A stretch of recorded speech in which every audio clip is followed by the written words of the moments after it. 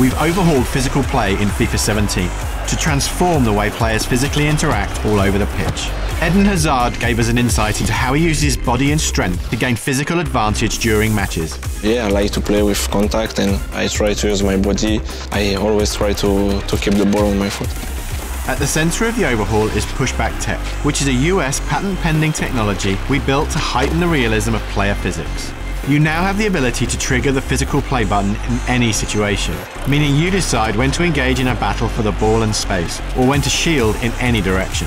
New first touch shielding means players now understand where the biggest defensive threat is, so when a pass is played, the recipient can identify a defender in close proximity to shield out and receive the ball in a protected position.